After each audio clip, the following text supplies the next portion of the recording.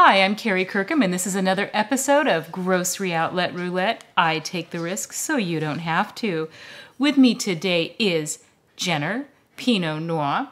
It is a Sonoma Coast, Sonoma County Pinot Noir. It is a 2014 vintage. I bought it at the grocery outlet in Newport Beach, or I guess it's Costa Mesa, for $7.99. And it is a sensational deal. Really pretty Sonoma Coast Pinot nose. I get a lot of bright cherry, strawberry, like some kind of a floral component, maybe violets. Very pretty, inviting nose.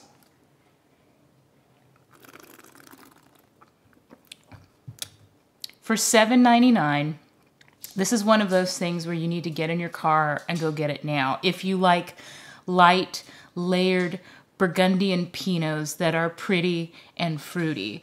It is a light-bodied Pinot. Again, dense in flavor. I get like a strawberry, like a strawberry jam. I get bright cherry. I get some vanilla, a little bit of spice.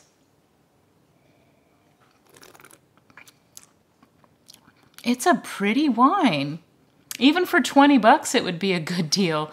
But for $7.99, oh, so food friendly because it has a really nice finish that makes your mouth water. It would be good palate cleanser. And as you sip and you inhale the aroma, it's a beautiful little wine. Jenner. So Jenner apparently is a sister winery of Lost Canyon and Fritz Underground wineries. So they specialize, Jenner specializes in Sonoma Coast Chardonnay and Pinot Noir. Lovely, lovely wine. Highly recommended. Really pretty, really elegant, really fun. And at $7.99, that's a fantastic deal. And I got this at the grocery outlet again in Costa Mesa.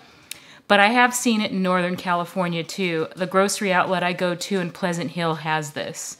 And I didn't buy it at the time, but now I'm trying it and I love it. And I wholeheartedly say bye and cheers to another fantastic grocery outlet bargain.